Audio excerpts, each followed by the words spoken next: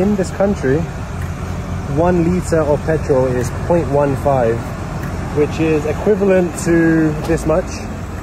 So it's very cheap. To fill up a whole car, a car of this size costs about $2 less? Yeah, less than $2. $2? Yeah, less than $2. So as you can see, it's filling up.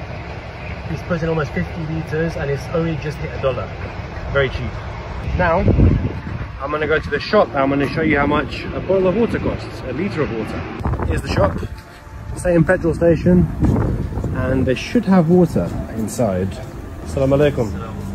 Let's have a look. Here we go. Here's the big litres of water. This should cost 1 dinar. So remember, a litre of petrol is 0.15. This will cost 1 dinar. 1. Amazing.